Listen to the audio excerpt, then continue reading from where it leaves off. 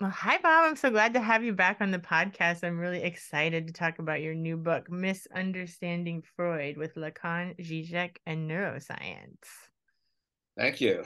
It's good to be back. What led up to you writing this book? Well, actually, one funny thing is like my daughter was in like 10th grade psychology class, and the teacher went around the first day and asked them if they knew any psychologists. And she said, Lacan. And the teacher said, I don't think that is a person.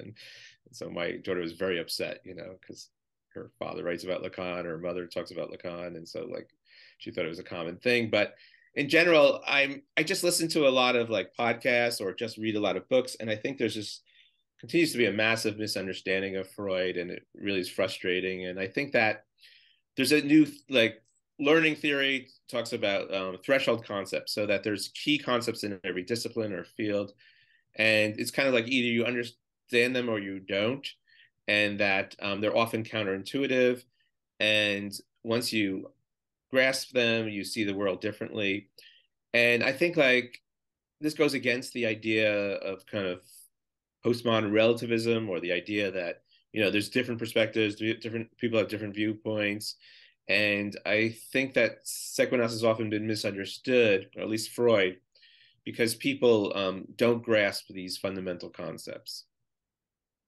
And what kind of fundamental concepts are those?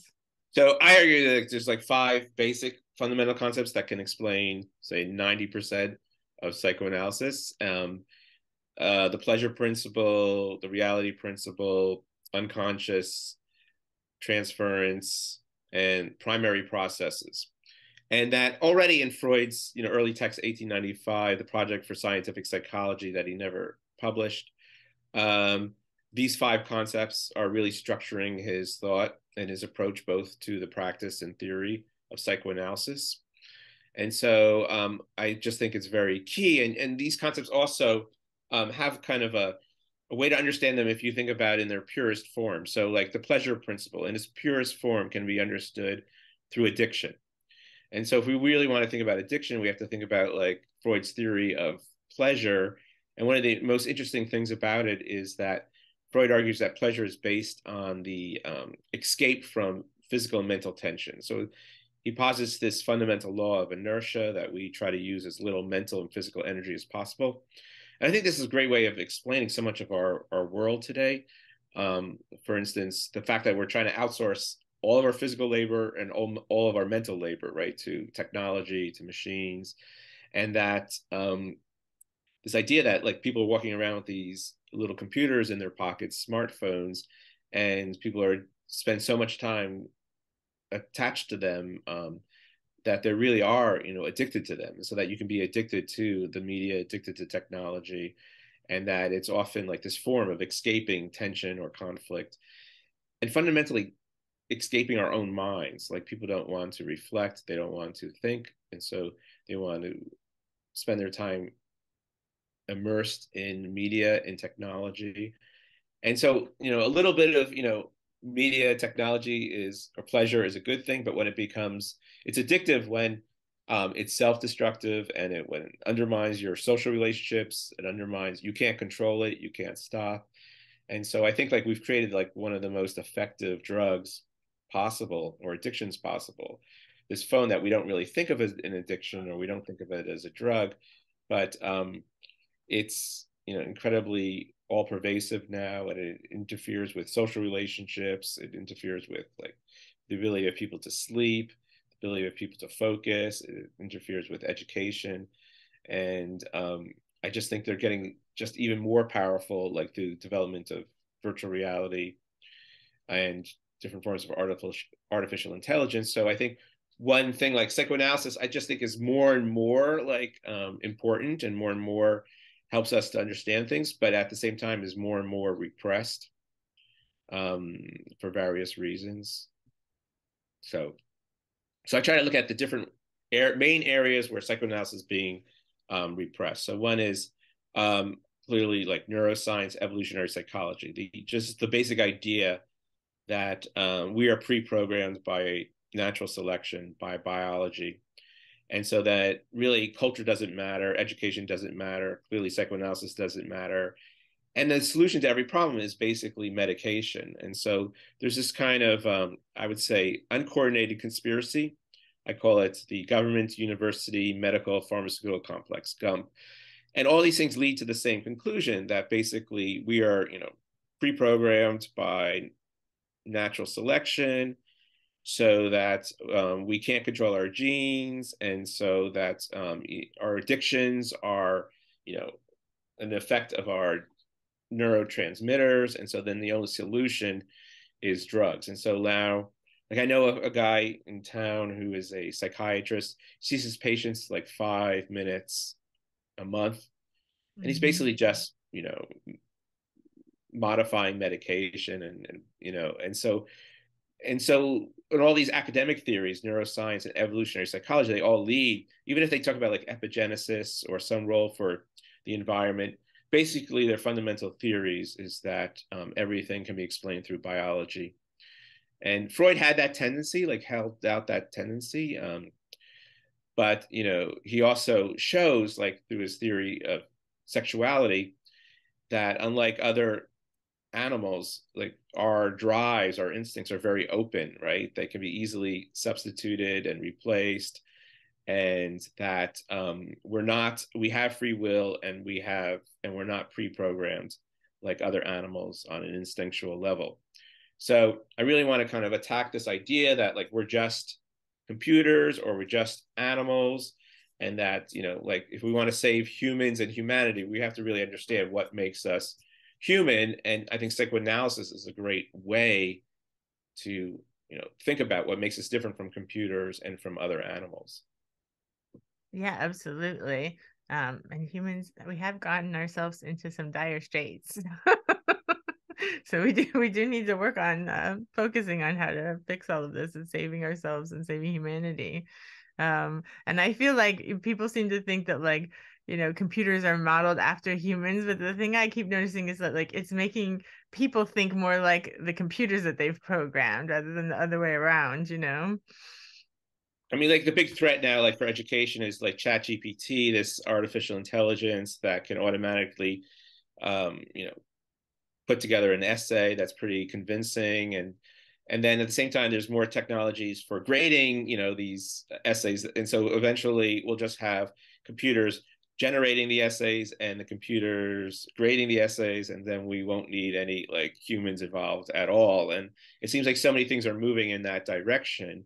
At the same time, I think that one reason why we deny climate change is that we have the virtual reality becomes stronger and stronger, like our ability to kind of escape reality becomes stronger and stronger through technology and media, that even while the world is being destroyed and our future is being destroyed, we will just, prefer to live in the clean virtual reality. And one of the fundamental concepts of psychoanalysis is the idea of the unconscious. And I think what people misunderstand about the unconscious from a psychoanalytic viewpoint is that it's based on repression, and repression is based on self-deception. And people have a very hard time accepting that idea, even psychoanalysts, therapists, and psychiatrists, that people can lie to themselves. And, one of the things Lacan, I think, helps us understand is this idea of like, we're divided, right? And so that part of us knows the truth, part of us doesn't know the truth, and that we constantly lie to ourselves. And so then it's easy for us to deny any problem and not deal with reality, because we have this quick ability to not only deceive other people, but to deceive ourselves.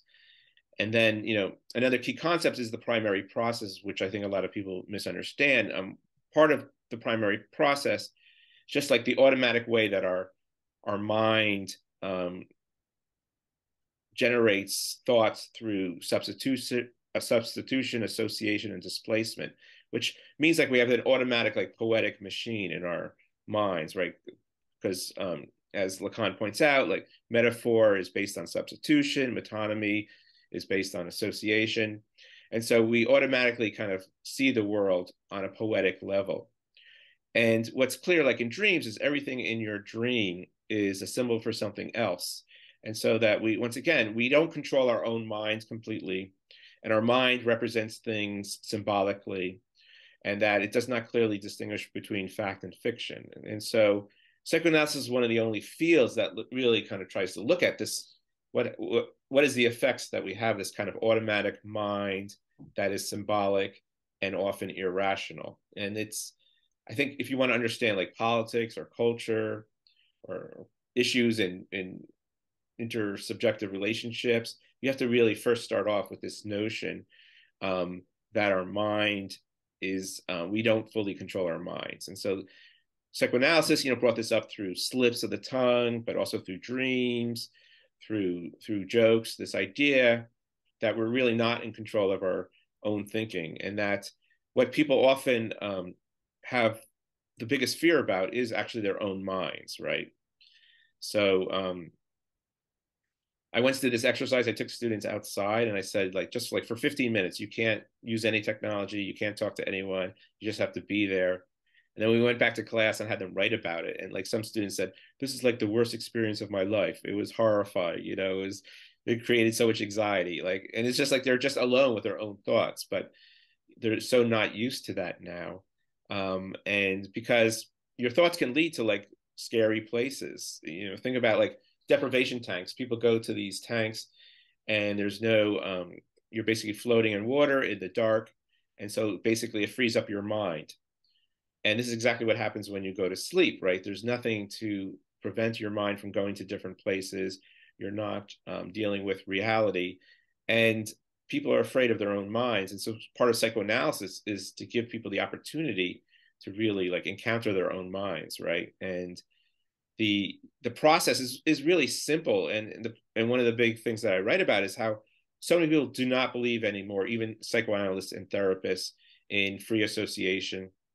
And part of it is people don't believe in like this idea of the neutrality of the analyst. So Freud's fundamental idea that he begins to outline in the project, he talks about like critical thought is based on letting your mind go wherever it leads you. And this leads to free association. And so in order for the patient to be able to talk about anything without censoring themselves, the analyst has to not censor the patient, right? And so the neutrality of the analyst allows for the neutrality of the patient. The patient has to take a neutral perspective on their own thoughts and feelings. And people now see that neutrality or impartiality, which is also the foundations of modern science and modern democracy. They see it as a bias created by white male Europeans. And so there's a lot of attack on the notion of like impartiality and neutrality, because we see like the law, for instance, supposed to be impartial, but it's also full of bias, right? And so the solution should be to try to make the law more impartial and less unbiased. But a lot of people just say, condemn the law or condemn the courts because they're always going to be biased. Same thing with science. Science, yes, there's always going to be bias, but part of the idea is that you try to work against bias. You try to work against our prejudices, and that you create like these social institutions, like with peer review and different processes that are supposed to work against these things. But just like psychoanalysis, people have taken on like this radical rejection of impartiality, of science, of objectivity, of neutrality. And a lot of this has to do with like identity politics and this idea that every group sees things from the perspective of their group, from their group identity. And psychoanalysis, I think, fundamentally suspends like identity and identification, especially in the psychoanalytic process of free association.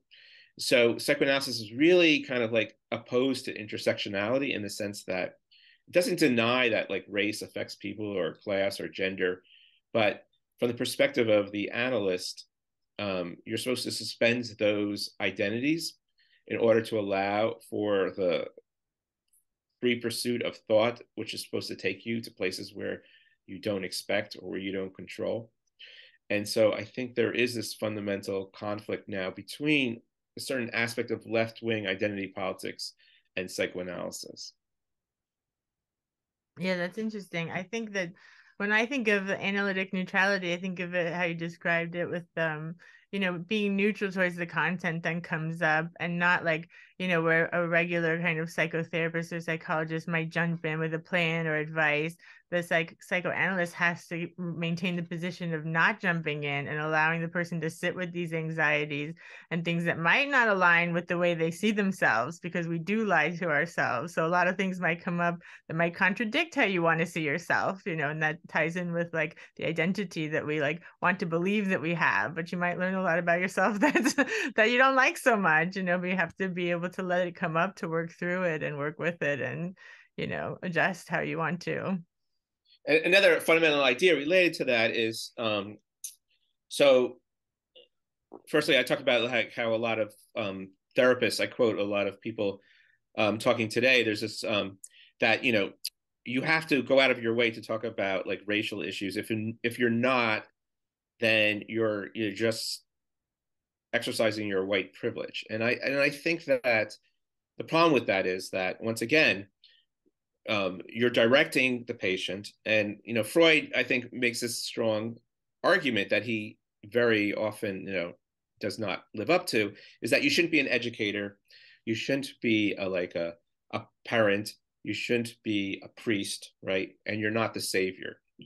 And the problem is, like, as he points out in the project, is he says, like, when a baby first starts, when a baby feels uncomfortable and cries, and the parent then comes, or this caregiver comes and helps make the suffering go away, the child then learns that, like, the cry is a demand made to the other. But underlying that demand is a total desire for love, recognition, and knowledge. We want the caregiver, the other, to recognize why we're crying, to understand why we're crying, and give us care, give us love. And so behind the demands for analysis, and behind every demand to a significant other person, is this underlying desire for love, knowledge, and recognition. And the analyst functions by not feeding that demand, and so to allow those desires to emerge and to be clarified, and for the person to free associate about them. And still, like a lot of therapists, when I hear them talking about therapy, or analysts talking about analysis, they still want to play the role of the one who knows. They still want to play the role of the one who cares, and the one who recognizes everything. So they just feed the demand, and they never allow these fundamental desires to emerge. And part of it is like, it's very hard to accept this idea that, like, you don't have to understand your patient.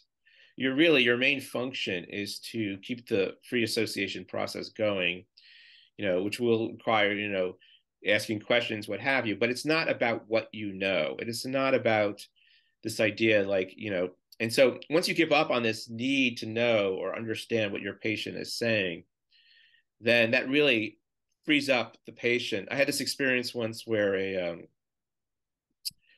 this woman I was working with at a clinic, she was like really like feeling a lot of anxiety. She said, I don't understand this patient. I don't know what to say. I don't know what to do. I just told her, just listen to the words he says, and just try to, don't try to understand, just listen to the words. And then she said, like, the next time she did that, and the next time, like, he started talking about dreams, and it, like, because it allowed a space for the person to regress or to explore thoughts. And once the therapist or analyst stops trying to be the one who knows, that opens up a space for the patient to discover on their own. Because after all, someone goes to therapy or analysis because what they're doing, like currently with their friends or their relationships, isn't working. And so it offers a totally artificial form of communication, which doesn't exist really outside of analysis, which is like, you're going to talk to me, and I'm not going to judge you in any way, right? And I'm not even going to try to necessarily, care about what you say or understand what you say, but I'm going to create a space where you can say whatever you want. And it's very, freeing, I think, for the patients. When I started analysis in France, I think I had a lot of anxiety about public speaking, especially publicly speaking in French. And I did my analysis in French. and Wow. which was good or bad. I don't know what, but it was interesting because I really had to grasp the idea like my analyst probably doesn't understand a lot of things I say, right? And but then like I realized like I taught a course in France in French, and I realized like I have no idea what it's like to live in France or grow up in the French education system or what really the culture is, So it's like it really, by speaking in French during my analysis, first of all, I overcame my anxiety about public speaking, which people report is like the biggest anxiety people have. Like they're more fearful of like illness, they're more fear of public speaking than almost anything, right? And so the question is like, why is that? Why are people? And one way of overcoming that is through analysis, where you have to learn how to speak without fearing the judgment of the other or the judgment of yourself. And that's a very freeing like exercise and experience. But when I hear people talking about therapy and analysis a lot of the times, especially psychiatry, there seems to be like no space for free association. People have really given up on that, and I think there's many different reasons for it. But one reason is they don't fundamentally understand what free association is and what neutrality is, and then Freud's theory of the reality principle, which is very tied to what Descartes says about reason. He says, Descartes says, in order to have science, you have to suspend all prejudice and bias, right? That's the first step. And this might be an impossible ideal, but it's like the foundations of modern science. And same thing with analysis. The reality principle is this effort to kind of suspend bias, to suspend judgment, prejudgments, right? Judging beforehand. And it's just very hard for people to do. It's very different from the way that people normally think and interact with other people. And so I think that psychoanalysis, I think, really is a science. It has the foundations of a science. It's impartial. It uses empirical material evidence, but it's become completely distorted because people misrepresent it and misunderstand it. Yeah, and just thinking about this, what an antidote this kind of psychoanalytic space can be to like contemporary times, because with the internet and the smartphones, it's like people have become so passive, it feels like, where they're just like constantly consuming and ingesting like whatever's in front of them, like scrolling the TikTok or whatever. And if you don't have your phone and you're just like sitting at this space, like laying on a couch, looking at the ceiling and having to like have your thoughts come up. I mean, there's really no time for that. Like, especially I'm thinking of kids like growing up with their phone and the computer and the TV all on at the same time, It's like there's never any kind of quiet time where they're just allowing their thoughts to come up. It's just either like this like ingestion of content or this like anxiety, like you described, the second they don't have that. And like another fundamental concept that Freud brings up, um, and I really think all these concepts could be tested. Like there's a way of testing, all of these concepts. And so I think psychoanalysis could be like scientifically tested, some of it. But one of them is Freud's belief that you basically never fully forget anything.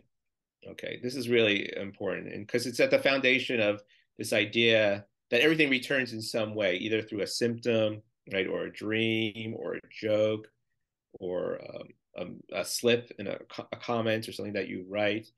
And so, like, basically, the faith that the analyst has in the process, and this is part of the reality principle, is this notion that, like, you can't fully escape any thought or feeling or experience that you've had, right? So everything kind of returns. The real always returns. And so we try desperately to escape it through many different ways, through distraction, through repression, through like relationships with other people. But like fundamentally, we can never fully escape our minds. And so it's important then to give a space for us to discover our own minds and to think about our own thoughts and feelings instead of constantly trying to escape them.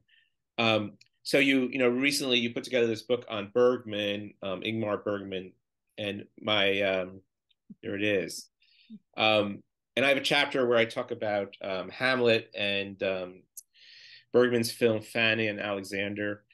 And one of my main points is that in the film Fanny Alexander, the father is putting on the play Hamlet and is playing the role of Hamlet's ghost. And so there's just all these references to ghosts, to Hamlet, to Shakespeare throughout the film.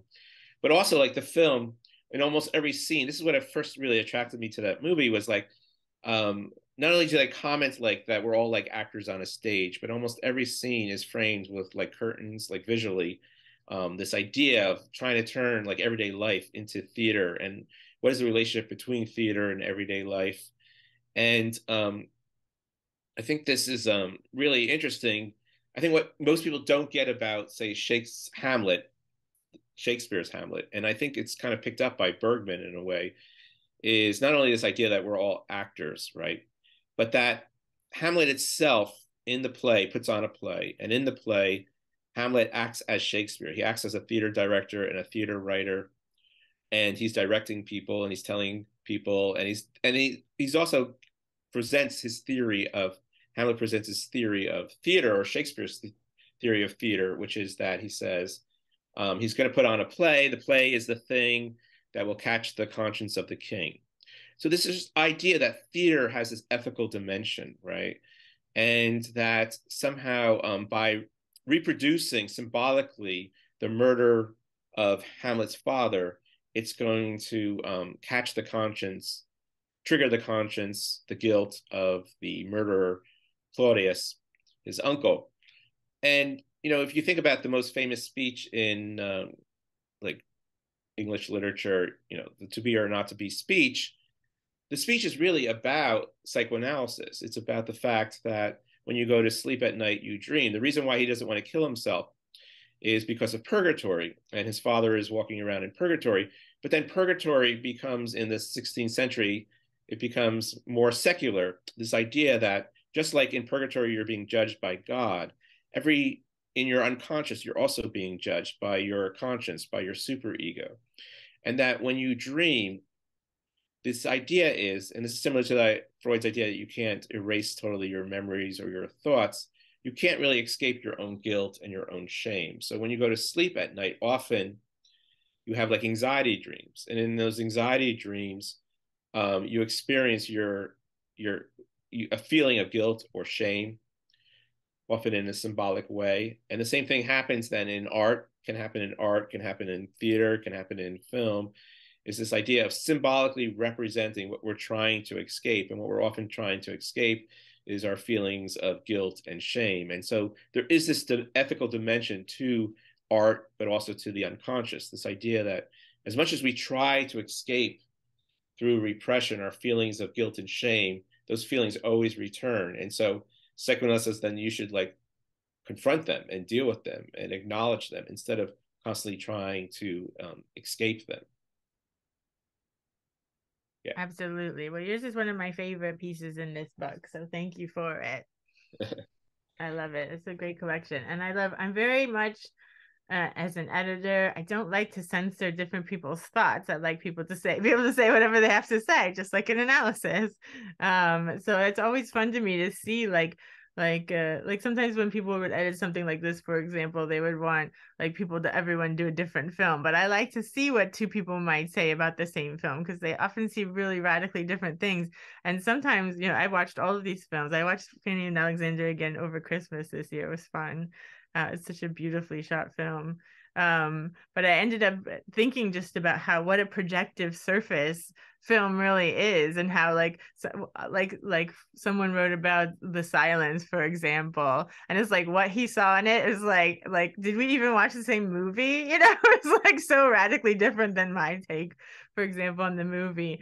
But that's another point you talked about, transference. There's so much like transference and projection going on all the time, you know.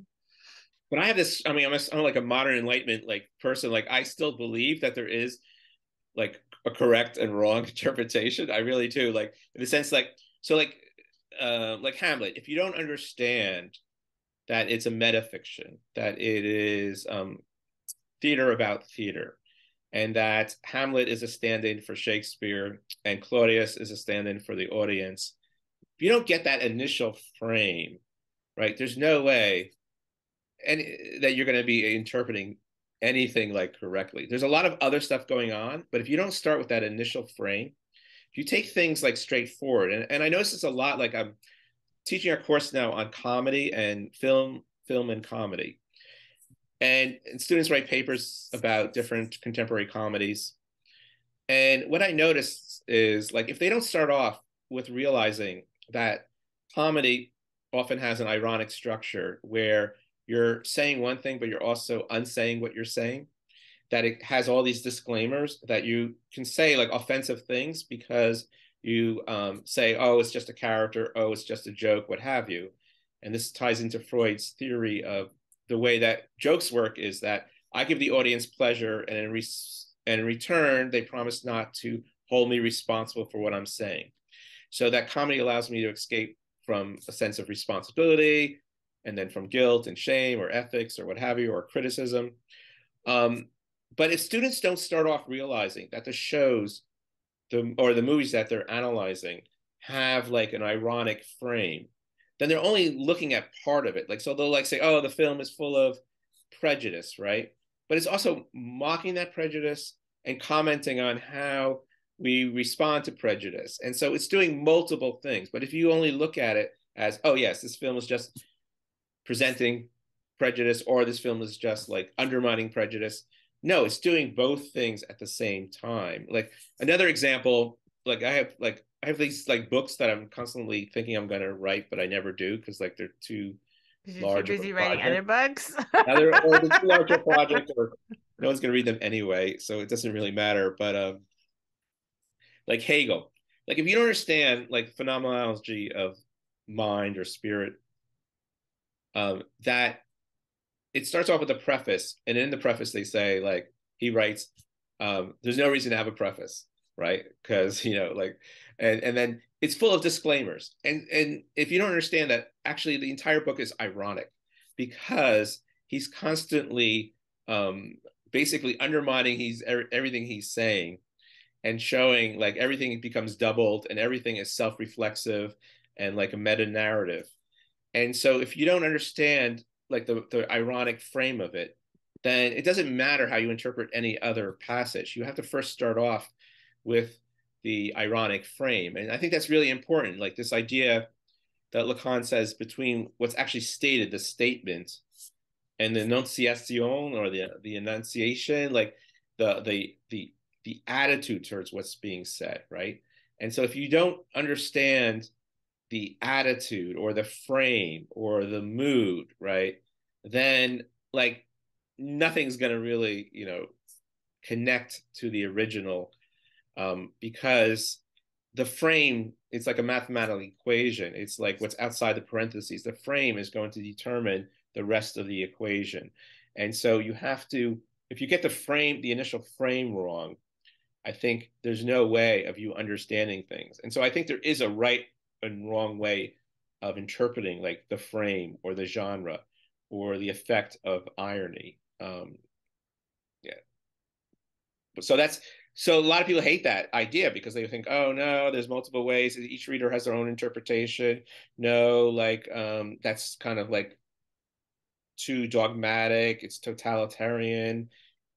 Why it's too narcissistic? Why, how do you know that you're right? That's, but I think you have to like, you have to have evidence for it, but you have to like come up with some type of perspective that you're transparent about, and you have to yeah, and it's not just open to every interpretation. Everything can't be open to every interpretation, which makes it being a teacher kind of difficult. Like you say something in class and you ask a question. Like I teach in a very like dialogical way, and so it's very hard because students, first of all, a lot of them are very afraid of publicly speaking, and it's a small class, and they're used to being invisible in large classes.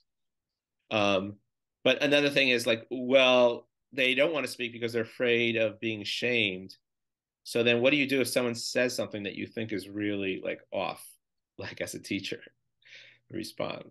And what do you do in an interview if you think someone says something that is really um, off or wrong or misinformation? Do you feel it's just not your job to like interact with that, or I mean, to counter that, or Yeah, I try to just pull out the pieces that I like that I want to hear more about. right? Because No, I don't know, I think it's just the analyst debate. That's my main position. And I don't feel like I'm here to like argue with people about the points that they want to make. They're entitled to their thoughts and opinions. no, totally. And it's interesting. Another thing that I'm working on now, this book's coming out, I think, in a few months. It's called political. What's it called? Political Pathologies from Sopranos to Succession. So it's about prestige TV. And at first, it's really interesting because, I was telling my students, hopefully when you write, it is like analysis, like you discover new things, right? And that if you let yourself go, and I think this is also with creativity, right? It requires this ability to suspend judgment, to allow your mind to go to places where you don't intend, and to not cut off your thought because it's you're talking about something that's uncomfortable, or you're talking about something that you're not completely sure of. When Freud is first talking about free association, I think it's in the interpretation of dreams. He references, I think it's Schiller, and he talks about the need for the creative artist not to censor themselves and to be able to explore paths of thought that they don't know where they're going to end up. And I think a lot, like, so when I was writing this book about success, about prestige TV, I really didn't know where it was going to end up, and I had never really read a lot of Pierre Bourdieu. Um, and one of his main arguments, which really shaped my book, is um, that basically people consume different cultural objects as a way of signaling their class status, and that this whole idea of cultural capital. But in prestige TV, it's very interesting. Like, there's an intentional strategy by HBO to differentiate its product from mass TV, especially because it had to ask people to pay for these expensive subscriptions, which was a new thing. And so I had to basically say, their slogan was, it's HBO, it's not TV. So what were the strategies that it used to signal its status as not being mass culture, mass television? Nudity. So there's one aspect of, and this is because they're covered by different laws by the FCC. So they could have, more nudity, violence, profanity. But the paradox of prestige TV is often people see it as both more realistic, but also more artistic. And you think about art, like fundamentally, the word art comes from like artificiality, fakeness. So, like, how can something be hyper real, but also hyper fake, hyper artistic? And you see that it creates this ironic structure because you have this idea that we're accessing, life as it really is in an authentic way if people are uncensored, or people can really express their drives, or, act on their sexual or violent tendencies. But it's highly stylized. And I think that signals this kind of contradiction of like the upper middle class aesthetics, which is that in one ways it wants to show its kind of moral virtue, signal its moral virtue, but it also wants to pursue its own pleasure principle, its own drives.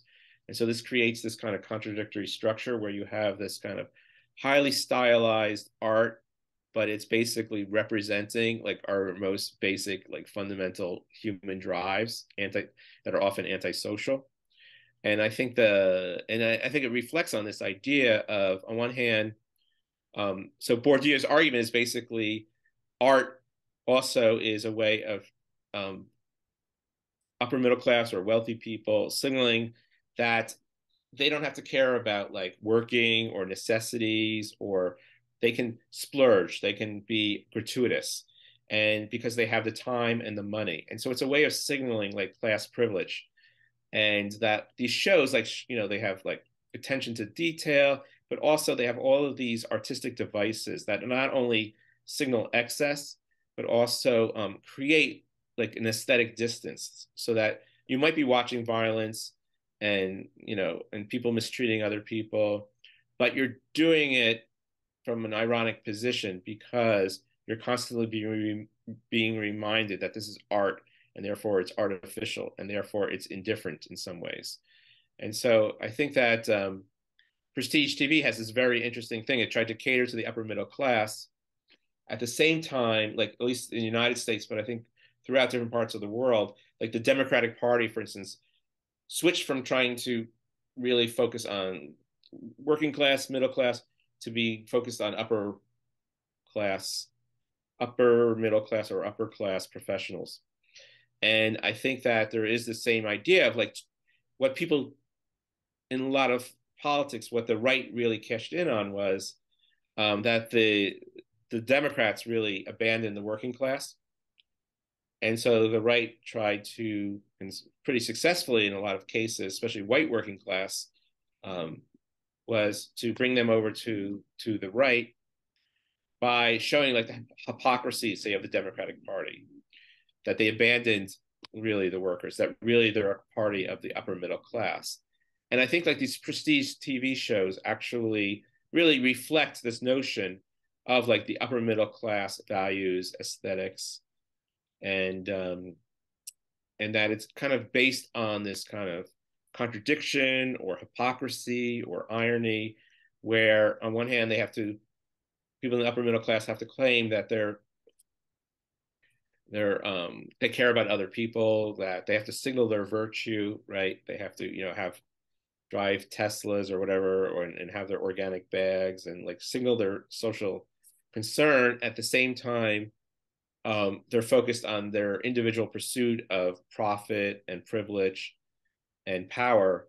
And so I think that these shows kind of reflect on this fundamental contradiction and ambivalence, that they turn to these anti-heroes that both express their fundamental antisocial desires, but also do it from a perspective of like moral virtue. Like, so Tony Soprano is not just a criminal who acts on his sexual and violent drives, but he also goes to therapy. And he also has to constantly articulate, like, not, his relationship to his drives. Breaking Bad, it's not just, the character becomes a criminal, but is constantly, reflecting on the moral choices that he's making. And the show comments on the moral choices. So it's just not like old Westerns in the United States. Like, I went through a period, I watched all these old Westerns. It's really funny because they're really about like men going out and just doing whatever they want, and like being free of women, being free of morality and culture, and this idea of there's a free space for men to act on their selfish drives, right? And that the law is always a problem and it has to intervene, or women are always a problem. They try to subdue the men or control them. And but there wasn't a lot of like these mixed, ambiguous anti-heroes. But now we have all these characters are they're anti-heroes, they're heroes, but we have all this guilty pleasure. Like, we enjoy them, we live vicariously through them, but we also condemn them. And I think that's like the upper middle class centrist democratic psychology, is that that we all have this divided guilty pleasure, that we're invested in all these activities, and in some ways we think are immoral or wrong, and so that we have to make up for them by signaling our virtue to other people. Yeah, the liberals, as they would call them. Right. Yeah. But they're not really trying. They're just signaling that they're trying. Yeah, and I think the big problem is that like this very good book called The 9.9% by Matthew Stewart. His main argument is that the upper middle class, the 9.9%, not the 0.1%, but the 9.9%, they control basically all of our fundamental institutions now, but they're always taking advantage of inequality. while trying to signal their virtue. And so like they always wanted to make sure their kids go to the best colleges, the most selective colleges. So like higher education is supposed to be like the solution to our economic social problems, but higher education is incredibly stratified, right? It's incredibly stratified. So it actually statistically increases inequality and decreases social mobility on the whole. Now there's exceptions, but and so and housing, the same thing. Upper middle class takes advantage of like the housing market in order to turn a huge, profit on housing, while it ends up they're taking advantage of inequality because most people, can't afford housing or go into massive debt for their housing. And so like the same thing with politics is that politics becomes this domain of really taking advantage of inequality.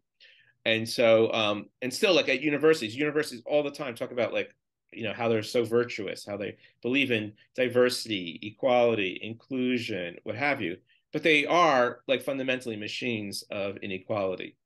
And so I think like no one's more obsessed by hierarchy and inequality, hierarchy than like professors, assistant professor, full professor, and Mm. um, and then you look at it. Well, most of the people now in higher education like are part-time faculty with no job security and no role like in shared governance. So it's like talk about like an exclusion of the people from democracy. Most of the faculty now have no participation in the fundamental like government of the university, and yet these universities like to present themselves as these bastions of liberal virtue. And so we see that throughout the culture that and I think the right has taken advantage of that because it takes advantage of that hypocrisy, and it attracts people that feel that they've been abandoned or forgotten by the liberal establishment. Yeah, it's a huge problem. I've been thinking about that a lot lately with the academia and the university and how it's like they're just like giant corporations at this point, they're big businesses, but the fact that they keep like trying to present this facade about like helping people and being of higher learning and critical thinking when they're only concerned about the bottom line as well. Right. I always wonder, like, in Sweden, like our countries, the Scandinavian countries, it's very funny. Like, whenever I meet someone from Sweden, it's just coincidence. They're almost always like these extreme right wing people. And it's funny because, on one hand, you have this idea that these Northern European countries or Scandinavian countries, they have so much better of a social welfare policies, and people tend to have a more of a belief in these social policies than in our countries.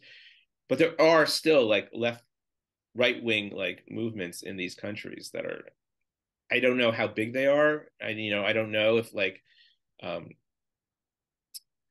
like the current election in Sweden, I don't know if that at all compares with like what happened with Trump and stuff. But I still think it's much smaller of a amount of the electorate which is like very right wing in these scan. I assume, right? Yeah, it's like the moderates and the right got together and made a coalition so that they ended up getting the majority, but not by too much. But still, it happened. But an interesting thing, like I learned recently, like Swedish like colleges and universities, they don't have like football teams and things like that. Like sports are not associated with them at all, which is interesting. Like they're completely just like run by the government and kept separate from all those kinds of money making things. But then again, I guess I don't know because the sports are often how people are able to get into college. But I get if the colleges are covered anyway, then you don't need those kinds of incentives. I don't know. Now, like you go into the school, like I've had this long battle with different universities that I've been at. Like the bookstore at where I teach at University of California, Santa Barbara, like there's no books in it. And I think it fundamentally sends the message to the students that, they have actually the books in the basement. There are some books, but that like education is not a priority here. And I think so much of the university sends that message that, it takes on all these different activities and stuff. But education itself is usually like very low down on the list. And you see that like, they have huge classes, they have underpaid part-time faculty and graduate students and all these interns and stuff like that. They don't put money into actually, education. And it's just put into all these other things like athletics and the facilities and the research programs. So and once again, it's kind of like, I think the big problem with like what we might call liberalism, or I would call centrism, is that so one hand, like whenever I talk to a lot of professors, they always blame the problems on like the state's not giving us enough money, or there's these evil administrators. But it's like the professors themselves took advantage of their position and basically did not protect like the public mission of the university, and gave up a lot of their like power to the administration. And then, but they, I think, is part of the centrist kind of, like I call it like liberal narcissism, is like they don't want to accept that they play any role, so they always have to find someone else is at fault, and so things never get fixed at the university, because no one really looks at what is the cause of the problems, or and what even the problems are, because no one wants to feel like they're part of this, of a bad system. And so people constantly, I'll tell you one other story. Like, so I was working on free public higher education. I wrote this book about it, and then I got invited to come to the White House several times, and I worked with the Obama administration on a program for free college. And one of the things like I pointed out in my research was that, over like 40 years, the United States spent like $2 trillion of trying to make higher education more affordable and accessible. And the absolute opposite happened. And so, like, how is that possible? Like, how could politicians keep on pushing these policies that have the opposite of what they were intended? And I think a part of it is like, it's just like people want to like believe in these policies, like education is a solution to every problem. But also, once there is evidence that it's not the solution, they don't want to deal with it. They don't want to, so they can't fix problems. Same thing like our foreign policy or our aid in Africa.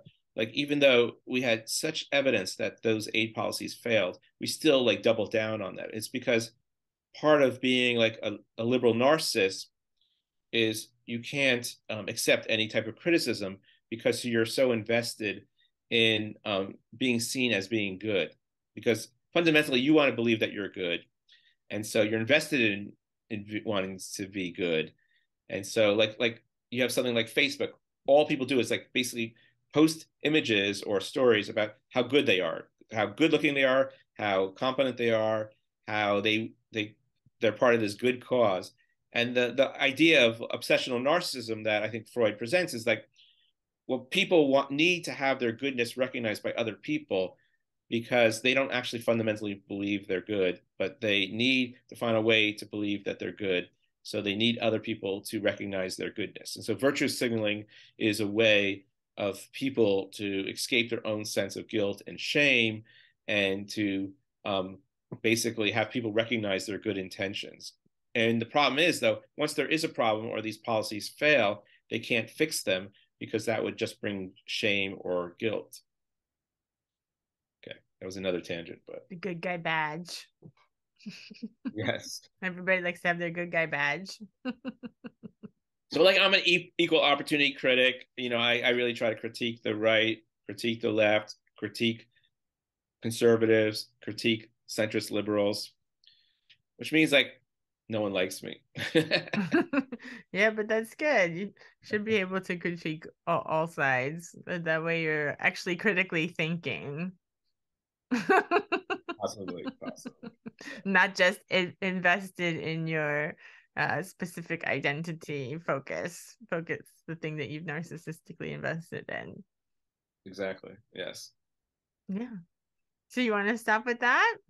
Yeah. Why don't we start with that? And um, I have some YouTube videos if you want to check it out, where I try to talk about like the basic concepts of psychoanalysis, and I'm hoping to do like more stuff like that, because you write books, and then it's really up to you to try to like promote them, I guess. And a lot of academics, we're not used to promoting, doing that stuff, but I think it is, if you want to get your thoughts out there and interact with people, I think it's really important to do. So that's like your show, I think, is really important, because it gets a lot of books out there, and people can.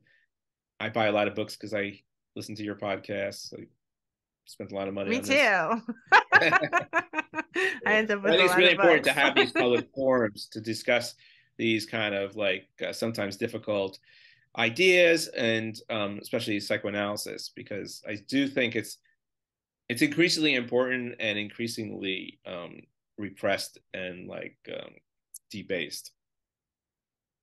Yeah, absolutely. And I think that's why I even try to make the podcast space kind of psychoanalytic in that way, where the people kind of start where they want and free associate and follow their chains of thought. Because even sometimes I notice like psychoanalysts or people interested in psychoanalysis aren't used to doing that, you know? They don't have a space for that all the time either.